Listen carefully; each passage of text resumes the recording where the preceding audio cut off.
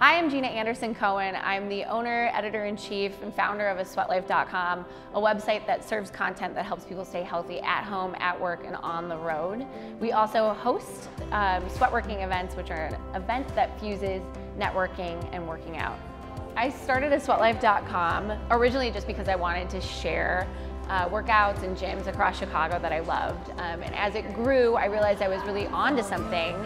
So we increased the content that we were sharing to include recipes, ways to stay healthy, healthy living advice for busy professionals, which was a great amount of our readers. Then we started to increase the amount of contributors that wrote for aSweatLife.com.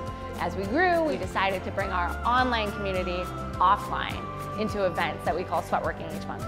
We got to where we are today, honestly, by building community. So the brand aSweatLife.com is nothing if it weren't for the readers and if it weren't for the people who love to work out together. We have this sort of online community in the content and the resources on aSweatLife.com, but the events called Sweatworking that we host multiple times each month really serve this purpose that doesn't necessarily exist in other events across Chicago and across the nation, which is bringing busy professionals together to one, try a new workout, and two, network in a really, really low pressure way. I would say my greatest takeaway from the past almost 4 years of running aSweatLife.com is to ask for help.